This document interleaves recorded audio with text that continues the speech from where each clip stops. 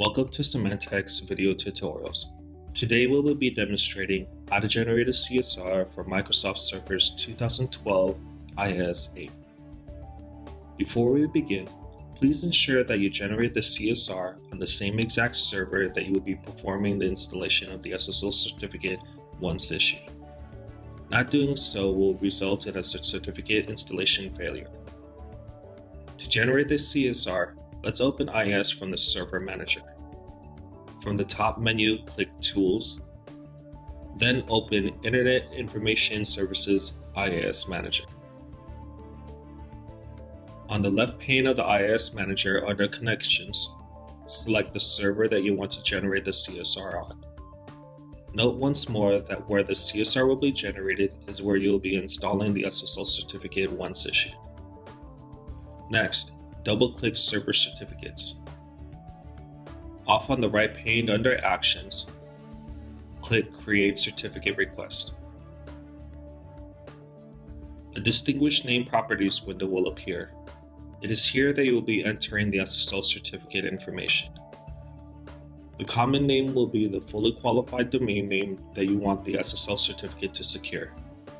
Be sure to include the subdomains if they are needed.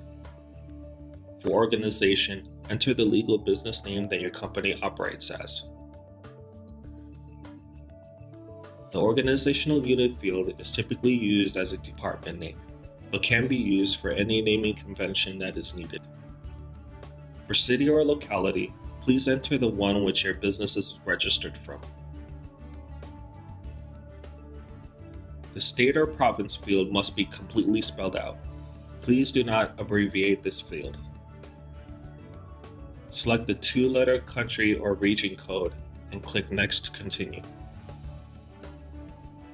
For the cryptographic service provider properties, keep the cryptographic service provider as Microsoft RSA S channel for RSA SSL certificates, and change the bit length from the defaulted 1024 to 2048, as 2048 key sizes are now the required minimum. Click Next to continue. Click the ... icon. Then navigate to the location where you wish to save the CSR file. In my example, I will be saving the file to the desktop. Give the CSR a file name and click Open.